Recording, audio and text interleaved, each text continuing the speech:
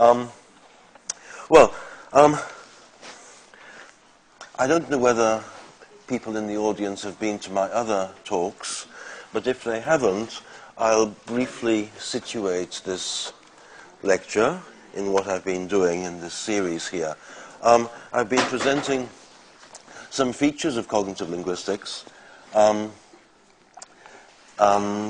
important trends, and some applications to the description of certain aspects of English. The topic today is some aspects of English nouns and noun phrases, or nominals. I'll be looking at some of these, structural properties of nouns and noun phrases and nominals, and also at the semantic conceptual basis for the various distinctions. So, in fact, my talk is going to be rather structuralist, in fact. It's dull. Now, the aspects of the noun phrase in English, which are perhaps somewhat problematic for foreign learners of English, include a number of aspects. Notoriously difficult is, of course, the use of the various articles and determiners. Actually, I won't have so much to say about that. If I was to speak about every aspect of noun phrases, I would be here all day. So I won't have very much to say about the use of articles, although I will say a few things about that. But I want to focus in particular on the classification of English nouns as so-called count and mass, and the various consequences of that, and the conceptual basis for this. So I would think what cognitive linguistics would contribute to this particular topic is to actually look very carefully at the meanings that are involved in certain structural distinctions. Okay? And by looking at the meanings that are involved, by the choice of count, mass, or whatever, thank you very much, by looking at the meanings that are involved, this will give some idea of why certain structural distinctions are made. If you understand why something is as it is, then it becomes easier to learn. Right? So to have some idea about the conceptual basis of a distinction, that makes the distinction easier to learn. It makes sense to you. You are not simply learning some arbitrary facts. Okay. First of all, let me explain some of the terminology here, noun and nominal. In fact, the terminology is somewhat confusing.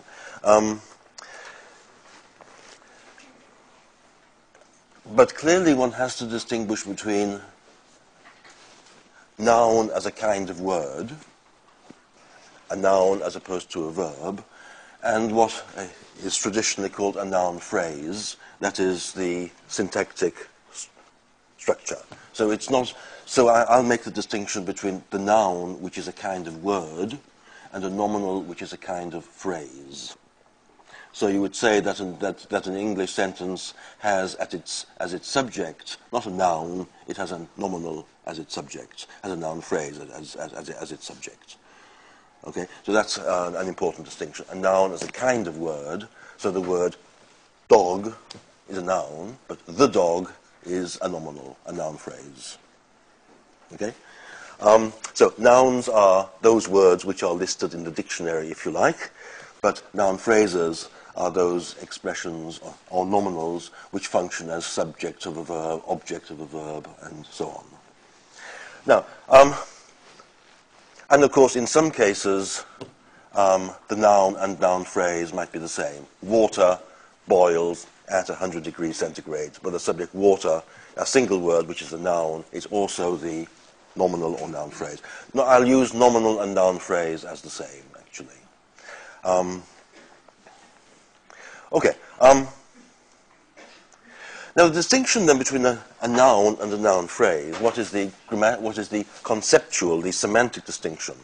We would say that a noun, a bare noun, like the word dog or cat or house as the noun without determiner, without article, without adjective or whatever, designates or refers to a type of entity. So the word dog, what does the word dog refer to? In itself, a single word, dog, what does it refer to? It does not refer to a dog. It refers to a kind of thing, right? A type of animal. So the bare noun, without adjectives or article, refers to a type of entity. A noun phrase refers to an instance or instances of the type.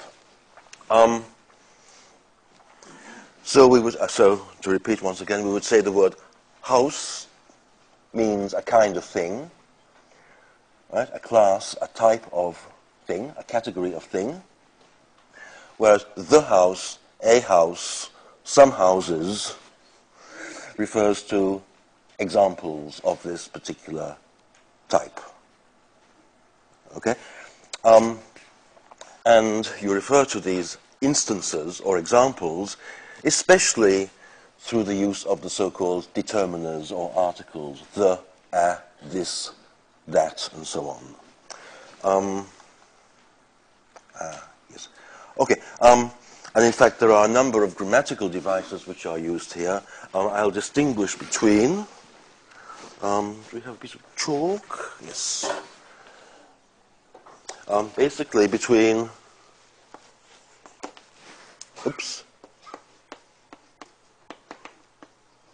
Determiners, or sometimes called articles, which is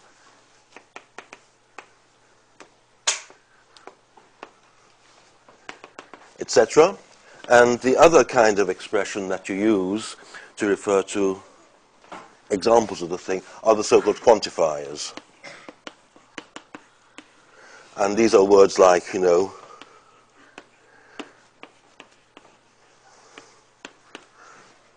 etc. In other words, the quantifiers tell you how many and how much. And the determiners, well, let's look at the determiners. Important here for the distinction between the and a as the two most important determiners or articles, that has to be understood actually in terms of the relation of speaker and hearer. You would use the definite article, the house, to refer to an example of the category house. And the important point here is that the speaker has a particular example of the category in mind and expects that the hearer also can identify that particular example. For example, if I say, I bought the house, okay, that only makes sense if there is a certain house that I bought, and I expect that you know which house I am talking about. That house we saw yesterday, well, I bought the house. So the hearer is expected to be able to identify which house I am talking about. In the typical situation, the referent, that is what the expression refers to, the referent will have been already mentioned in the text, in the conversation, in the discourse.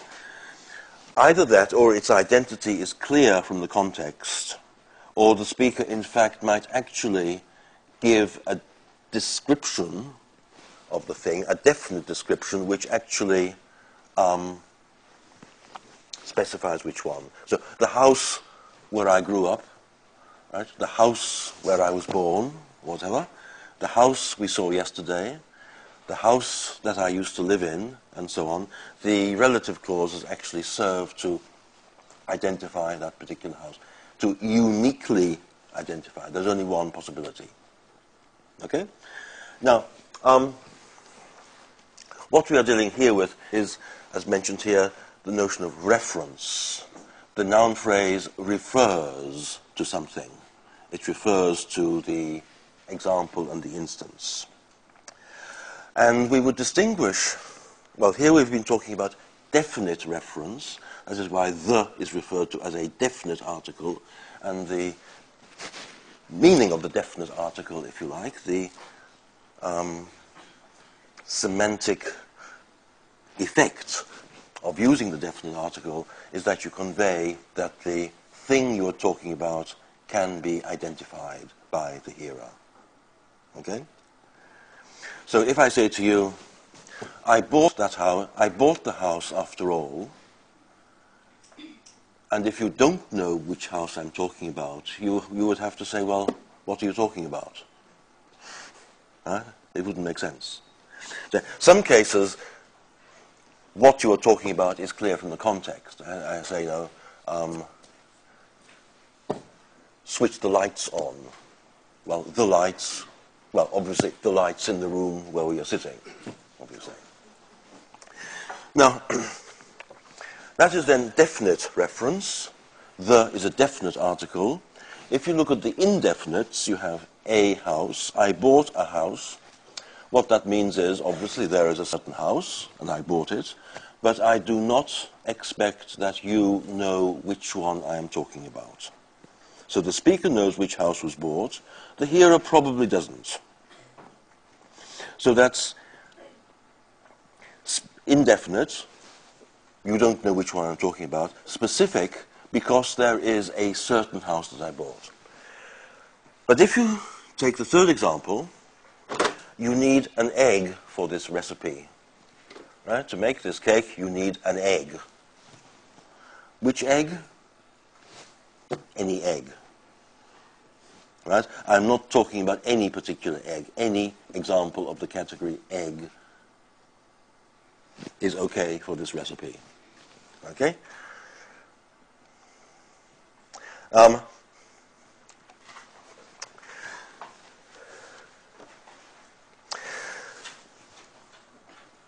Look at these two sentences, and can you see the difference in meaning?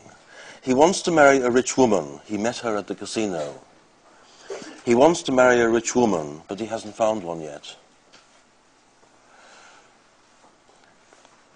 The point about these two examples is that the expression a rich woman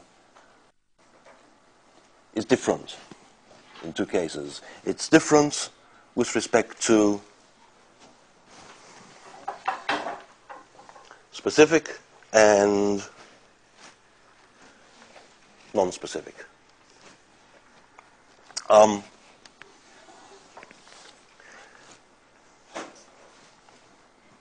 Okay, he wants to marry a rich woman. He met her at the casino. A rich woman here is specific. He wants to marry a rich woman, and here she is. He wants to marry a rich woman, but he hasn't got one yet. In other words, in the first sentence, a rich woman refers to a certain individual who is rich. You don't know who she is, but she exists. In the second case, he wants to marry a rich woman when he finds one. It does not actually refer to any particular individual, because he hasn't found one yet. Right? It could be anybody. And notice, another difference here is the pronoun you use. He met her, but he hasn't found one. So her refers to this woman. One refers to any one when he finds her. This is taken from my book on cognitive grammar, actually, but illustrates the kind of determiners that you have. You have the definite, which is the. This and that are also definite, of course. Indefinite, which is typically a, but a, like a rich woman, is actually ambiguous between specific and non-specific reference. Okay. Let's go back. Let me see. Okay, so you have the three kinds of reference. Well, definite, indefinite. Indefinite becomes specific, non-specific. There's also another kind of reference when you use the noun phrase to refer to things. This is a so-called, which is actually rather more difficult and rather interesting, so-called generic reference. That is when you are referring not to an example of something, but you are referring to the whole category. right? Where you're making a general statement about this kind of thing. And in English, in fact, there are a number of different ways of doing generic reference. A typical one is to use the noun in the plural. Cats are carnivores. A carnivore is an animal that eats meat, right? Cats are carnivores, cows are not carnivores. So a carnivore is a meat eater. Okay? Cats are carnivores. That is a generic statement about cats. It's a property of the species. Right? And one way of doing generic reference is you simply put the noun in the plural. And that kind of makes sense because the plural noun refers to, well, all examples. But generic reference is interesting because cats are carnivores. Is that true? Well, yes. Cats are carnivores. But suppose that your cat doesn't have teeth and can't eat meat, can eat only milk. Suppose your cat is a vegetarian cat. Does that mean that this generic sentence becomes untrue? Well, probably not. Okay, generic sentences are interesting because they make a statement about the category as a whole, which is sort of in general true. You can have exceptions, right?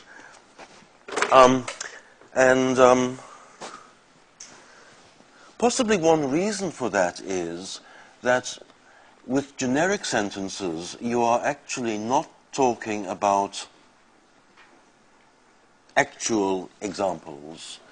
You're talking about a sort of, what shall I say, a sort of ideal, simplified world, right? Which is in general true of the real world. So a typical way of doing, making generic reference is by using the noun in the plural. Another way is actually the second one. Can you see that?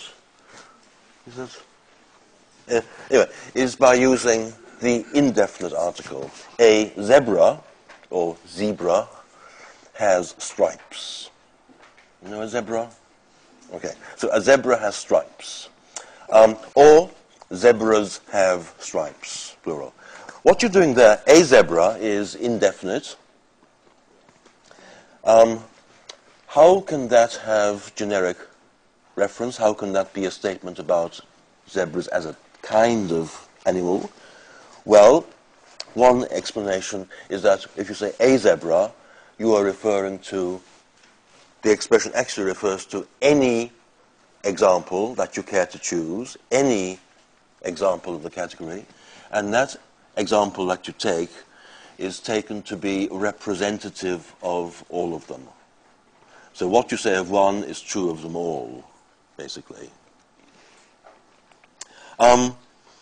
So a zebra has stripes, or zebras have stripes. Now another way of doing generic references is actually with a definite article. The dodo, that was an animal that lived in, is a bird, wasn't it? That lived in Mauritius somewhere, yes, which is an extinct animal. The dodo is extinct. Dodos are extinct. But notice that the three kinds of generic reference are, in fact, a little different. You can't say a dodo is extinct. So generic reference actually is quite interesting. And notice that there is actually no special way of making generic reference. You simply make use of other devices, plurals, a and the, and so on. Okay.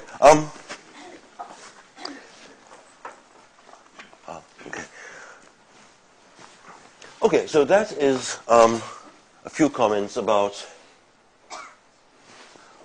one important aspect of English nouns.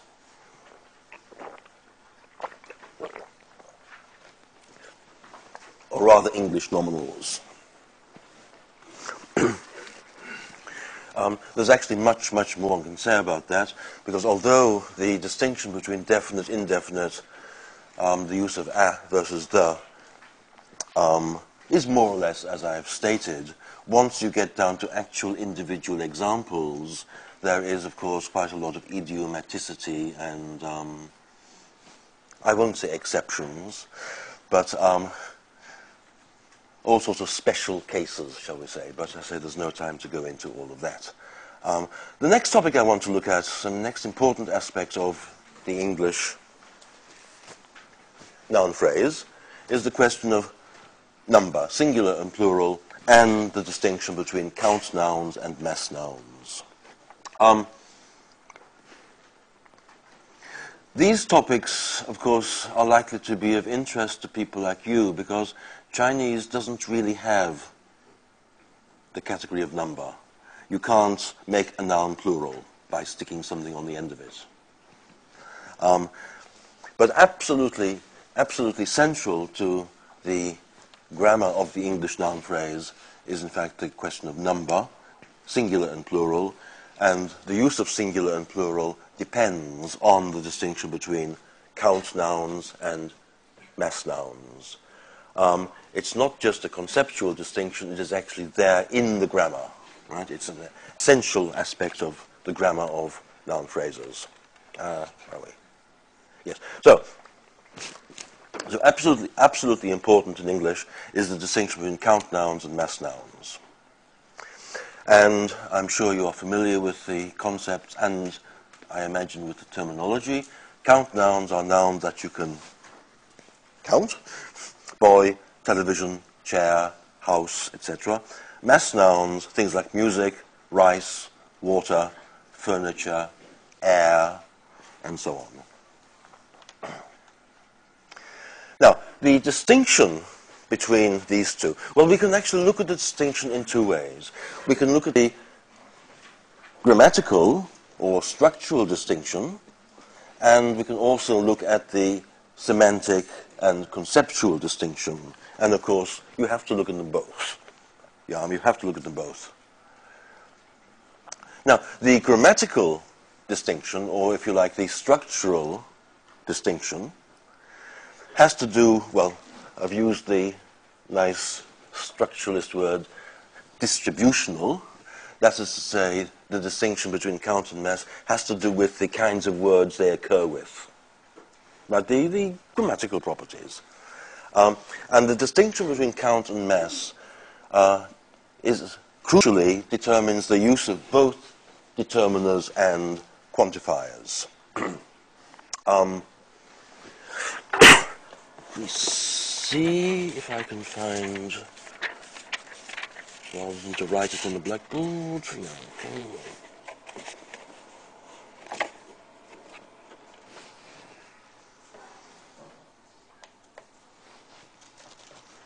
Yes, that works very well. Is that visible? Okay. Well, I'll go through it. What I've done here, this is pretty standard sort of stuff, but let's go through it.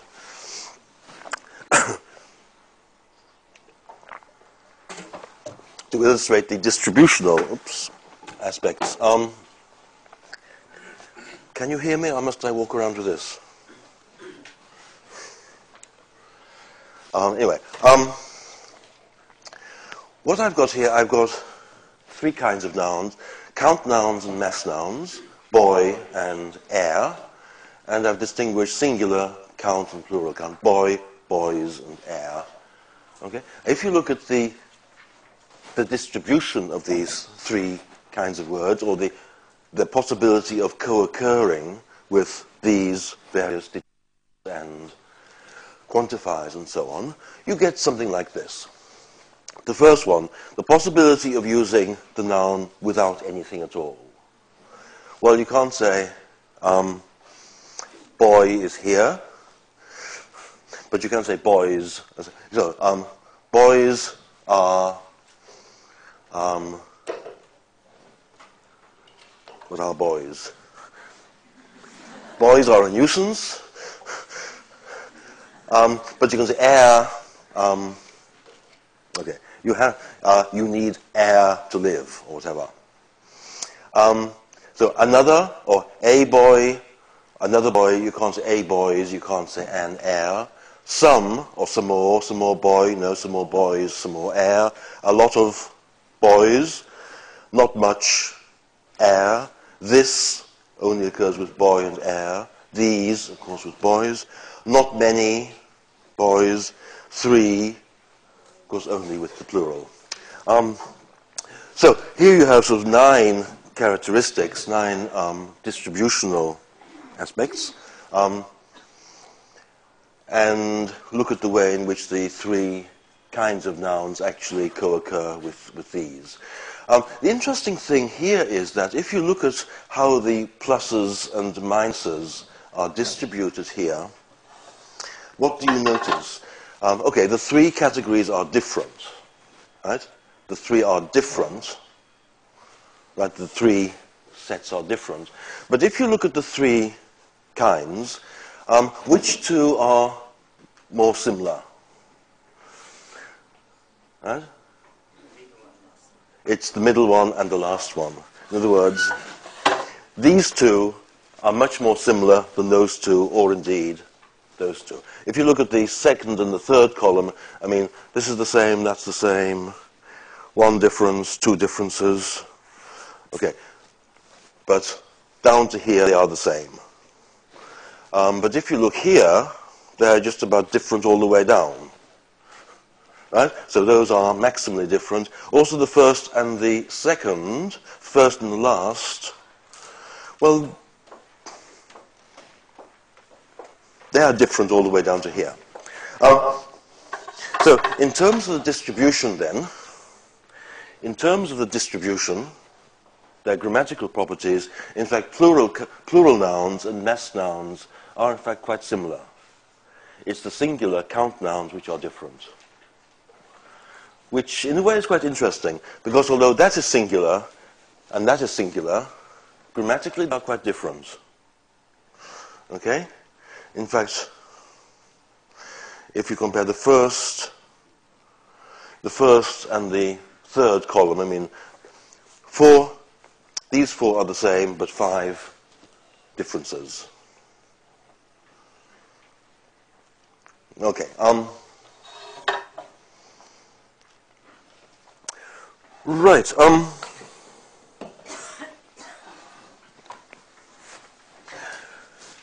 Let's go back to here. Okay. So, the distinction then has to do with the use of determiners and quantifiers and so on. Now, what is the basis for this distinction between count and mass? Well, the first obvious statement is to say count nouns can be counted. Right? 1 house, 2 houses, 1 boy, 2 boys, 3 boys. And here are a number of properties, conceptual properties of this number of conceptual properties which underlie this distinction. Let me see, how does this work?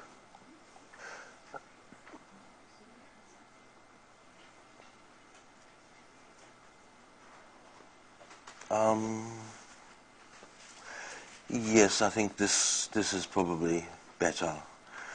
Okay, let's say that in connection with count nouns, let us say that a count noun refers to an object and a mass noun refers to a substance, some sort of stuff. Now, the distinction between an object and a substance, let us say, we can actually identify 4 differences: divisibility, replicability, boundedness, and internal homogeneity. Okay, let's see what those mean. If you take a good example of a count noun, let us take the word, I don't know, computer. Right? Okay, you take a computer, divisibility. If you chop a computer into 2, what do you get? a broken computer. However, if you take a piece of meat and you chop it into two, what do you get? You get two pieces of meat. It's the same kind of thing. So you take your meat or cake or whatever, cut it into two, you have two portions, but each portion is still the same kind of thing. Right? Whereas if you take, say, a computer or a house or a table or whatever, if you chop it into two, you don't get two tables. Now, this is the issue of divisibility. So with substances, you can divide it up into portions, and each portion is still the same thing, or the same kind of thing. Now, that is possible because of other properties. The internal homogeneity, which is a big word, which means that if you take a substance like meat, one part of it is very much the same as any other part. So homogeneous means it's all the same. So one part is the same as another part. Right?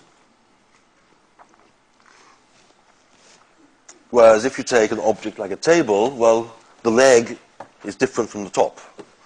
So one part is not the same as the other part.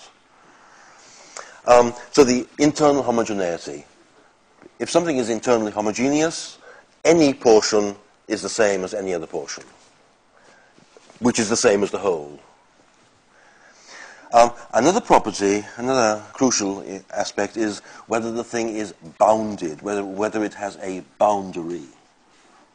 Now, a table has a boundary, namely here and here, and the boundary is part of the concept. That's why half a table is not a table, whereas half a piece of meat is still meat. Because meat as such is a substance which does not, as well, of course, a piece of meat has a boundary, but the boundary is not part of the meaning of the word. It's not part of the concept. And as an example of that, is actually quite an important and perhaps rather difficult notion. If you take the word lake, okay, a mass of water. Okay, now you can say a lake is internally homogeneous. One part of a lake is the same as any other part of the lake. It's water. Right? So one part of the lake is just as much water as any other part of the lake. But the lake has a boundary. That's part of the meaning of the word. If the lake did not have a boundary, it would simply be water. If you call that piece of water a lake, it means that the water has a boundary with the land. So the boundary is part of the meaning of the word. It's part of the concept. Okay? So it's and in fact, strictly speaking, a lake is not internally homogeneous because half a lake is not a lake anymore. Because half the lake doesn't have the boundary.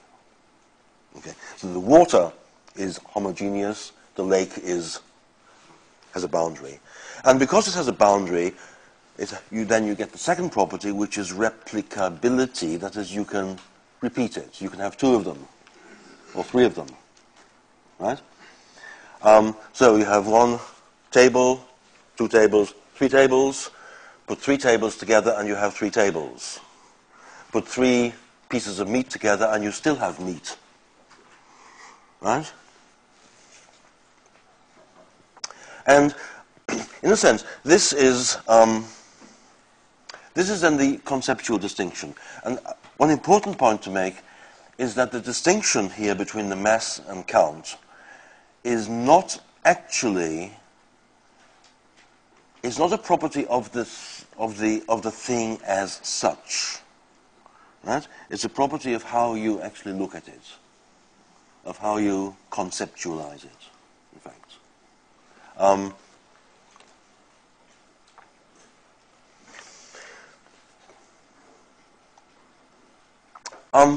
Now, actually, if we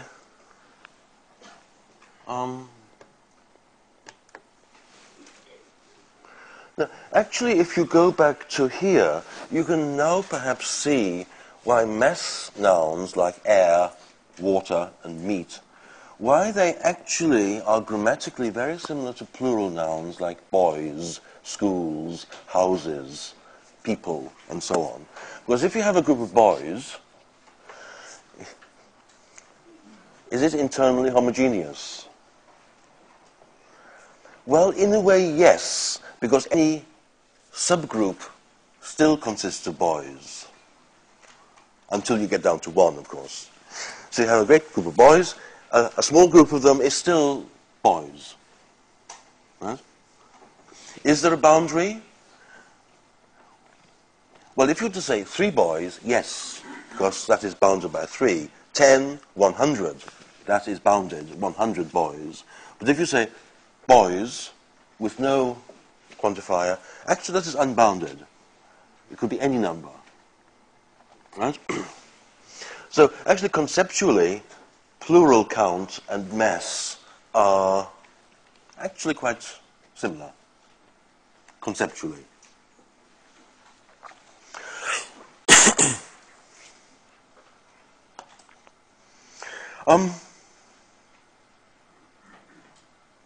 Now, I said that the distinction between using count and mass nouns, okay, it has a conceptual distinction. I've illustrated it on very clear-cut or very clear prototypical examples, like table is, or computer. I mean, that is a count noun, no doubt about it.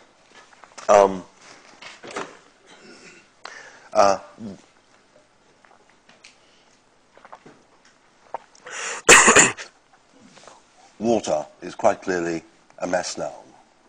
Versus water, it's quite clear. I mean, counts versus mass, thing, object versus substance, no problem.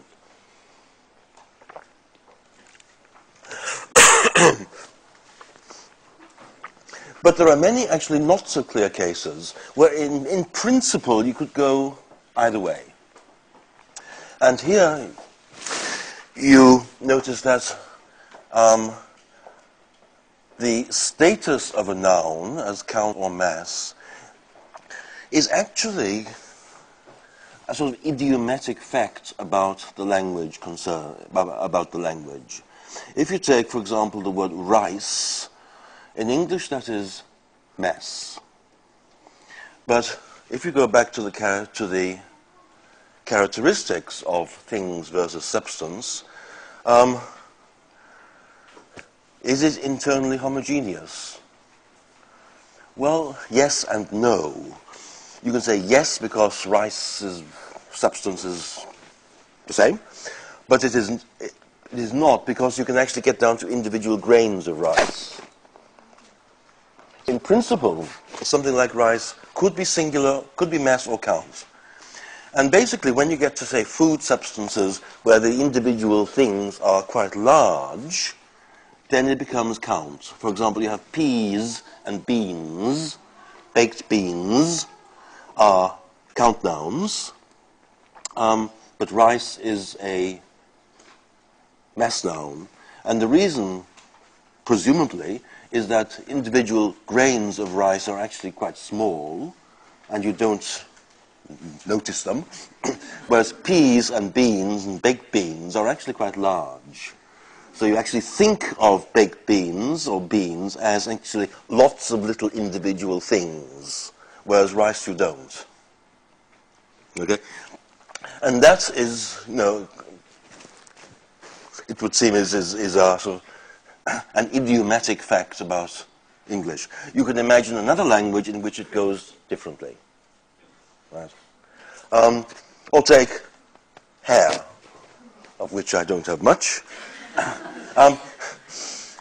Is hair a substance or a lot of things, individual things? Well, in English it is mass. Right? You have black hair, you have red hair, long hair, or whatever. In other European languages which have the count and mass distinction, hair is a a count noun. You have to say you have long hairs, or your where you focus on the individual things. So for these sort of substances which consist of lots of individual things, in fact you could go either way. Okay. Although a particular language, well, English in our case, might prefer one particular solution. Okay, now, it's also important to notice that many nouns are actually compatible. That is, you can use them both as count and as mass. And in fact, one might even go so far as to say that, well, this is perhaps exaggerating a little, every noun can be used as either mass or count, given the right context. Now, that's possibly a bit too extreme. But here are some actually very well-known examples, like the word chicken, a chicken versus some chicken. The first one is count, the second is mass. How do I know? Because of the determiner. A goes with singular count, some goes with, well, some plus singular is mass. And the difference between a chicken and some chicken is, of course, a chicken is the bird, right, walking around, but some chicken refers to chicken meat, of course, not the bird as such.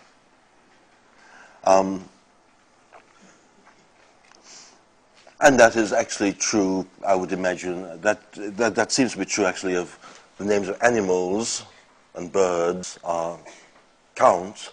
When you refer to the meat of the animal, then it becomes mass. And not just meat, actually, it would refer also to, say, fur.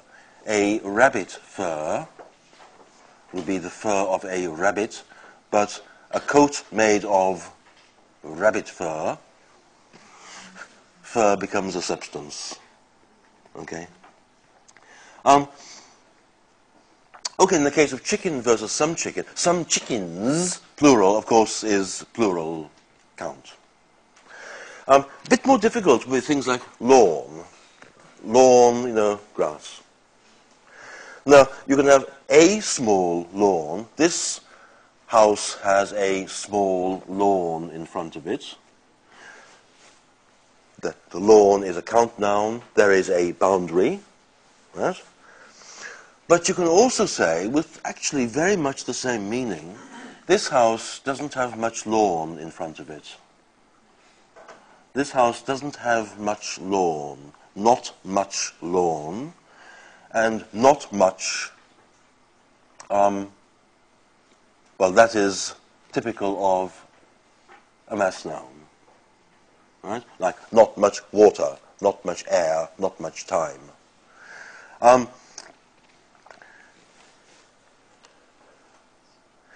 The meaning is very much the same. But as I say, the difference would be that a lawn, you have the idea, this is the house, and the lawn has a sort of boundary, but not much lawn. Lawn is here becomes a kind of, a sort of kind of space with no inherent boundary.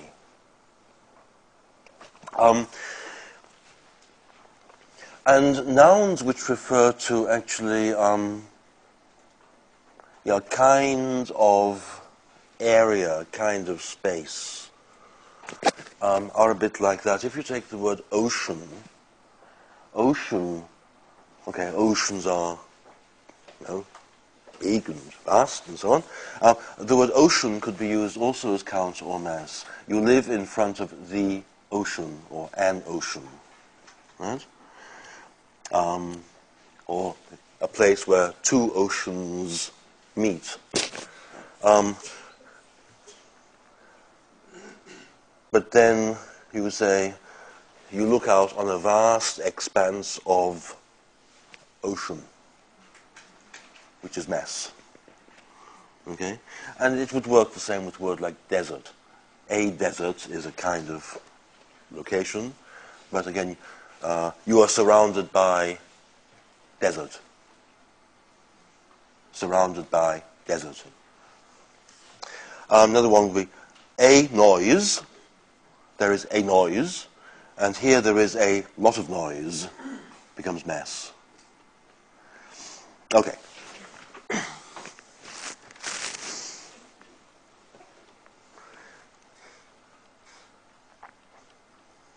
So a noise as a thing with a boundary, it has a beginning and an end.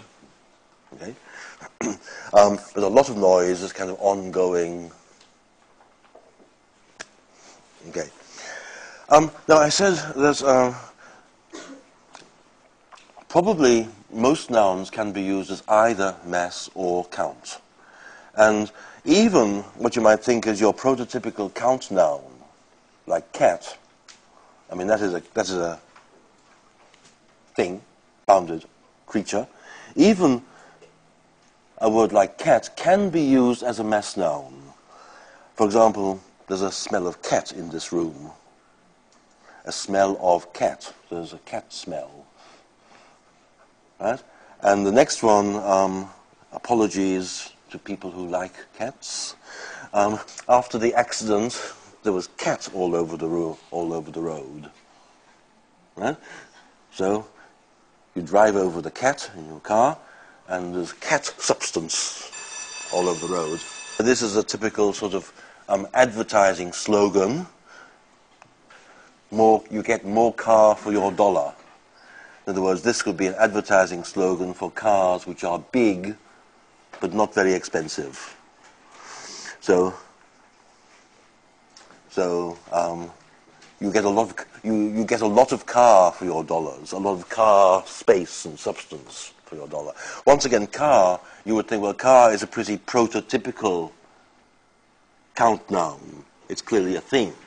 But here it's used as a kind of mass, a kind of substance. Right? Okay, now there are some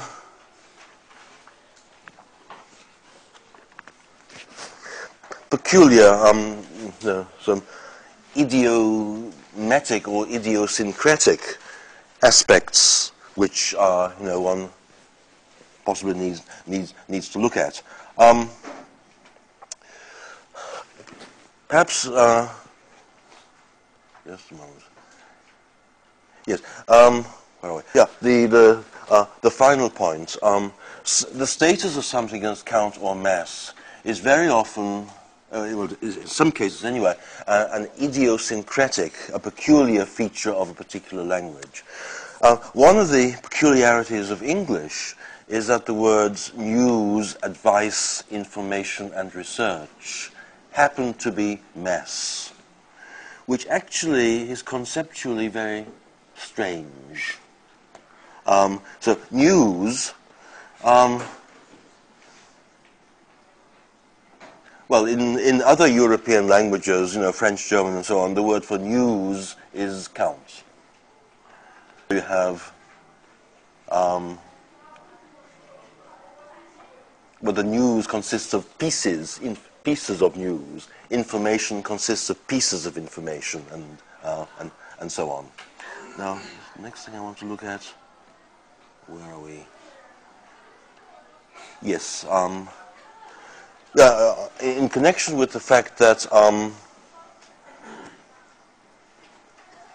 you can often, the choice between count and mass is not a question of the actual objective properties of the scene, but actually the way in which you look at it and talk about it. For example, the first example here, the houses in the neighborhood versus the housing in the neighborhood. In both cases, you are talking about the places where people live. And the meaning, I suppose, is more or less the same. But if you talk about the houses in the neighborhood, you are talking about the individual houses. But housing is a mass noun referring to, well, where people live.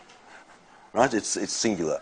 And again, a workman uses tools where the focus is on the individual things, or you use equipment. Equipment would be a mass noun for all the kinds of different things you need for a job. Now I want... Yes, now another thing I want to point out, and this is actually rather an interesting aspect of English. Okay, we've done count and mass. Count can be singular and plural. Mass are singular. In English, actually, there's another group of nouns. It's quite a small group, although when you start looking for them, you find that there are quite a few. These are nouns which are always plural. Okay? A word like water or air is always singular. House can be singular or plural. You have a set of nouns which are always plural. They always have the S on the end. These are sort of interesting. An example, well, here are some examples. Trousers is one of these in always plural nouns. You can't really talk about a trouser.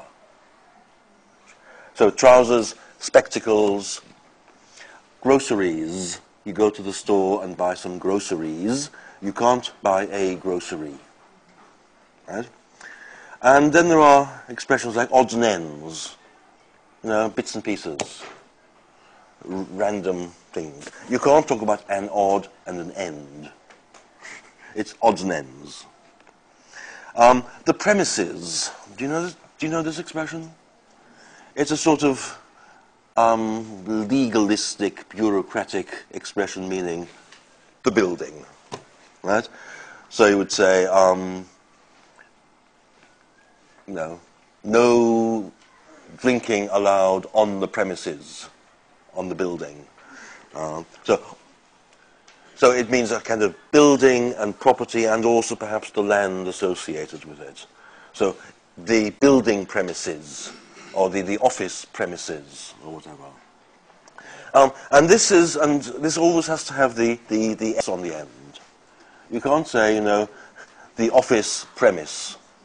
Well, the premises. Guts, you're inside. And innards also, your things inside. Which are, well, actually, you can use gut as a singular, but never mind. Innards, nearly always plural. Things like the whereabouts. As when you start looking for these, you find quite a few of them, actually. His whereabouts are unknown. Again, it's a fairly sort of bureaucratic, journalistic expression, But it means his whereabouts are unknown means simply you don't know where he is. Right?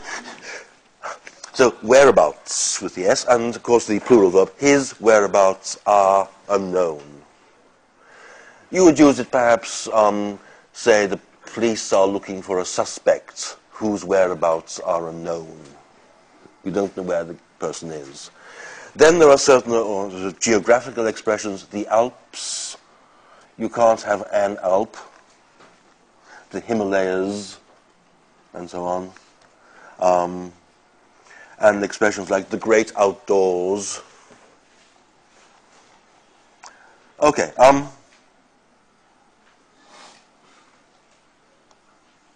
interesting thing, actually, also, when I say that these plural nouns don't have a singular, well, sometimes they do, but they mean something different. If you look here, the word movie and movies. Movies, well, that can mean two things. It can be the plural of movie, film. You see one movie, you see two movies, you see three of them. Okay? But if you go to the movies, what does it mean? It means go to the cinema.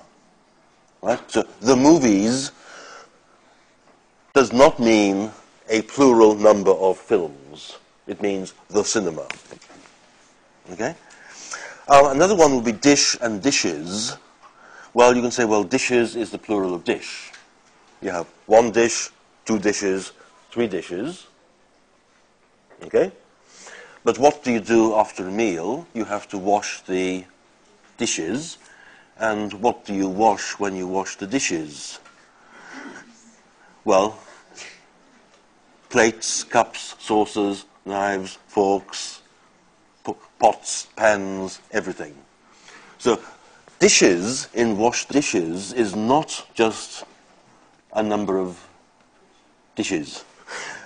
It means the kinds of things that you use for eating and cooking and which you have to wash afterwards. And of course the machine that you do this with is then a dishwasher. So a dishwasher, which is not just for dishes. Well, it is for dishes in this sense. Another one is brain and brains. Okay. Brain as a count noun would refer to the actual, the actual organ, the actual body part, right? But if I say to you, use your brains, I mean use your intelligence. Use your intelligence. So brain. Actually, I could also say use your brain. But brains as a plural would be used in the sense of your intelligence, your mental abilities, mental capacities.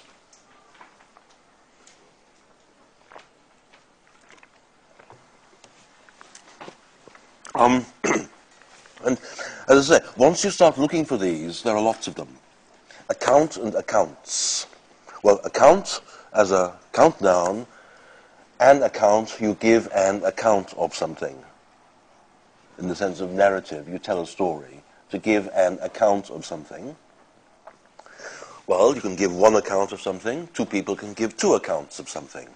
That's regular plural. But accounts, if you keep the accounts of a business or a company, this is what an accountant does. It's, keep a list of the money, income, expenses. So that is what an accountant does. Also an example there, what does an accountant do? Another word for accounts would be the books. A bookkeeper. A bookkeeper is somebody who keeps the books. And books is not what you find in the library. In the commercial sense, this would be the accounts, a list of your income, a list of expenses. Okay? Now, what's happening here? What do I do here? That one, I suppose. Okay.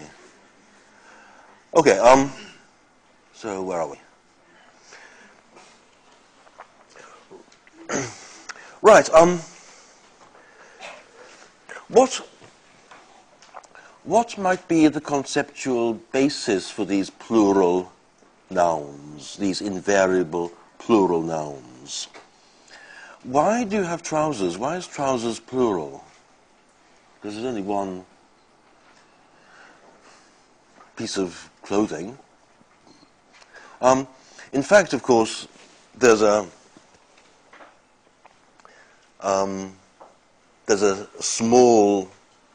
minor little system there in English, of course, is that those articles of clothing which cover the bottom half, the lower half of the body, and which separate the legs, are plural, because there are 2 legs. Okay, trousers, pants, jeans, shorts, Bermudas, probably a few more as well. But of course, jacket, although there are 2 arms, doesn't become plural.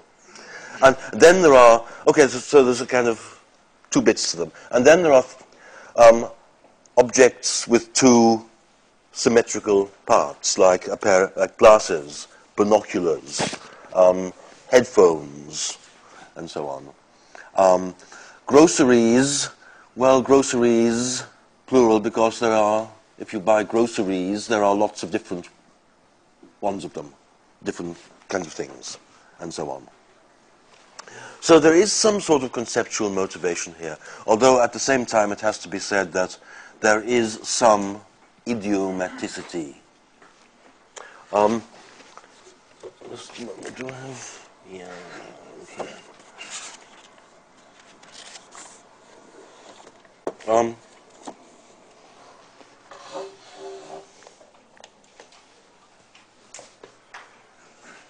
Yeah, plural nouns. Yeah, actually, in terms of their status as mass or count, probably these plural nouns are mass. Okay? So, take a word like trousers. If you want to refer to one of them, you have to say a pair of. Okay? If you say, I bought some trousers, how many did I buy?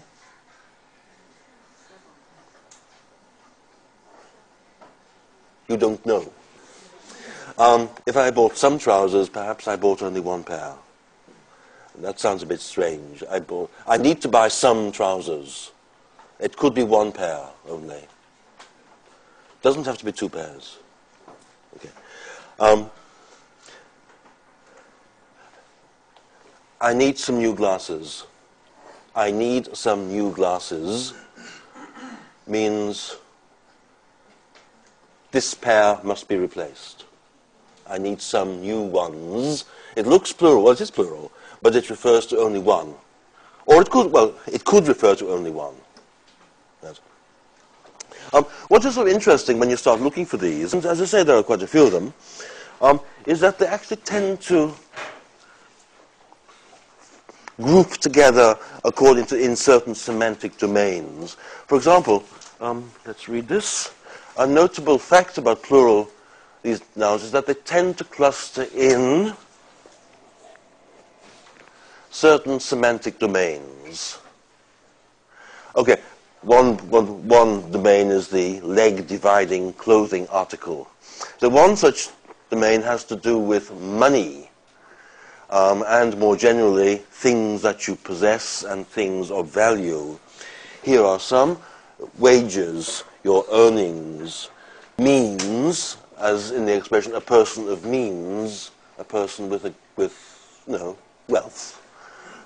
Your expenses, your assets, right? Effects, that's a rather technical term, meaning, again, things of value. Goods, goods and chattels, these are the things you possess. Your riches, your savings, the takings, a shop has takings, money it takes. The proceeds, you sell something and there are proceeds. The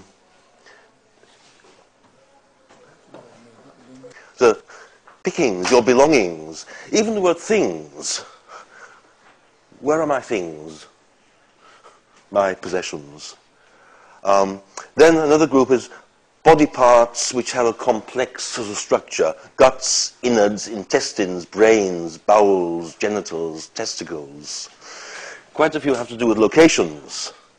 His whereabouts, the headquarters, the grounds, premises, the woods, forest, wetlands, uplands, the outskirts of the city, surroundings, then certain geographical places, the Midlands, Canterbury Plains, the great outdoors, plumb the depths, scale the heights, live out in the sticks.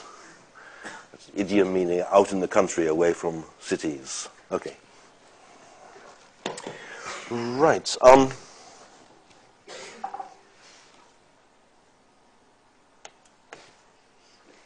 Yeah, okay.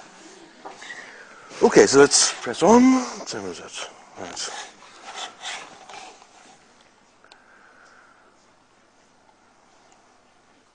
Okay, now, yes, I'll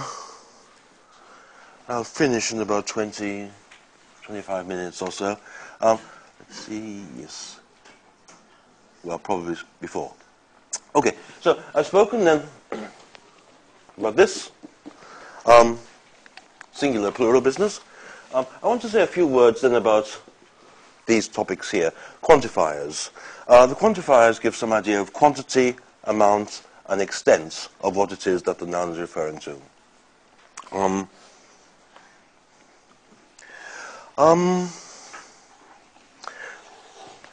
So how long should I go on for?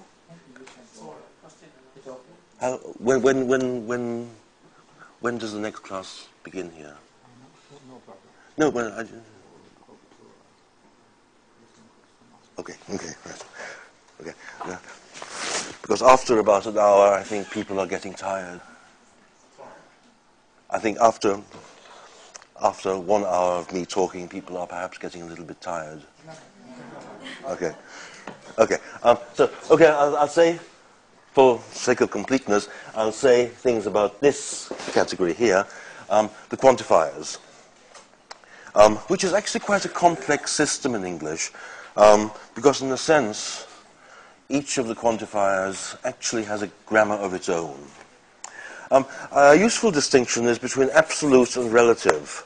The absolute quantifiers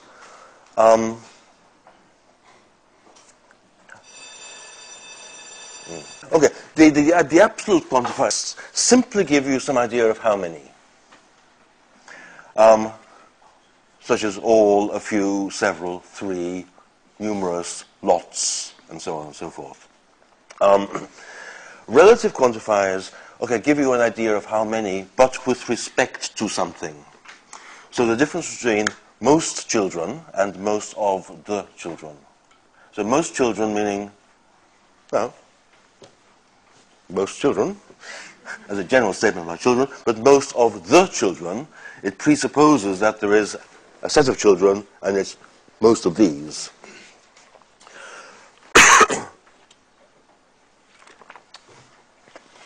Three men, any three men. The three men, definite, but three of the men is three out of this set of men. And then there is the universal quantifier. This is, of course, all men. It's a statement about, as I say, the whole category, which is actually different from the generic thing. Remember, cats are carnivores, as generic statement about cats are like this. If I say all cats are carnivores, this means one vegetarian cat makes that sentence untrue. Right? One exception is enough to make it untrue. So universal quantifiers are sort of about every single possible example. Here's an example. Some of these differences. Three men entered the room. That would be absolute. Three examples of the category men. The three men is definite. Three of the men, a set of men, and three of these.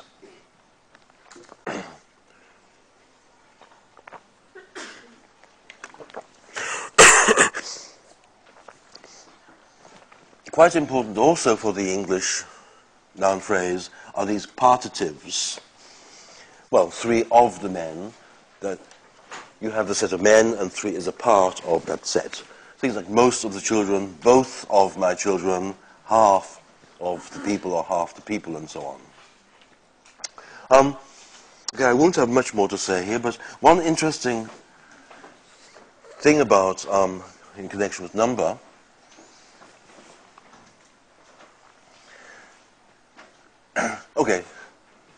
if the subject is plural, the verb has to be plural. Subject is singular, verb has to be singular. We all know that. But there are actually a few sort of exceptions. Well, I won't say exceptions, but it doesn't apply always like that. If you take the word family, singular, plural, singular. My family comes from, England, misprint. My family comes from England, but my family are all tall. My family are tall. Singular subject, plural verb. How come? Well, the reason clearly, if I say my family are tall, tall is a property of an individual. If I say my family are tall, I'm thinking of the individual people which make up the family. But if my family comes from England, that means my family as a whole, as a set. The whole tribe comes from England, but the individuals, my family, are tall. And that would be an example where I think the example, the forms I've given here, I think would be just about obligatory. If you say my family come from England, that is very funny. My family is all tall. For me, that would be just wrong, actually. My family is all tall. All, of course, helps to make it plural as well. But then there are cases where actually you could go both ways. And I think there probably is a difference between basically British-based English and American English. I think Americans tend to be much stricter with the singular subject, singular verb. So possibly, although one would have to test this, possibly Americans might prefer the police has arrested. I would say the police have arrested. Because the police, although it's singular, it consists of individuals. And what you're talking about here are individual officers who have done this. Quite clear, and the next one I think is probably quite clear, the United States has. The United States have declared. For me, that would be very, very peculiar. The reason being that, of course, United States, it is plural, but it refers to a single country. And likewise, oh, what's been the matter with my typing here? Make it $7, $5. Sorry. $5 is not enough. You couldn't say $5 are not enough. That's what happens with spell checking, of course. It checks your spelling and replaces it with something that doesn't make sense. And clearly, $5, you're not referring to 1, 2, 3, 4, 5 individual dollars, but $5 as an amount. That amount is not enough. Similarly, actually, with a lot of, and a number of, and a group of. If you say a lot of people, is that singular or plural? Well, there is disagreement. You can say a lot of people, you're talking about a lot, and lot is singular. Then you strictly should say a lot of people has left, because a lot has. A lot is singular, therefore it's got to be has. Likewise, a number of suggestions, again you could say a number has, that's singular. So you could say, you really should say a number has been made, a number of suggestions has been made. Like a group of children, a group was playing in the street. But I've put question marks or even the asterisk against this because I think there will be a very good case for actually making it plural. I would certainly make it plural. A number of suggestions have been made. I think some people would say that is wrong and grammatical, but, you know.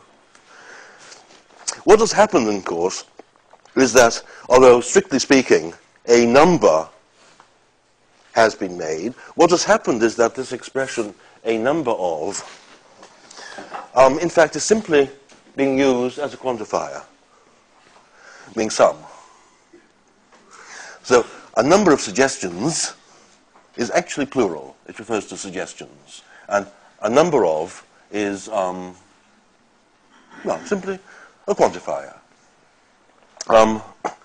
More technically speaking, a number of has become grammaticalized or grammaticized. It is no longer a number of suggestions, but a number of some suggestions. So, in fact, agreement then actually is, number agreement actually is with this and not with this. And I think actually this would be true for me, even if that was omitted. So how many suggestions have been made? How many suggestions were made? Oh, a number have been made. For me, that is perfectly okay. A number have been made. Even, I think, a lot have been made. A lot of suggestions. A lot of people have arrived. A lot have arrived. A lot have arrived. If you're talking about people, right? How much money was made? A lot has been made, of course, because money is singular. So something like a group were playing is okay, actually, I think. So again, what this shows, I think, that the question of number agreement is actually driven, actually by the semantics, actually, of the thing.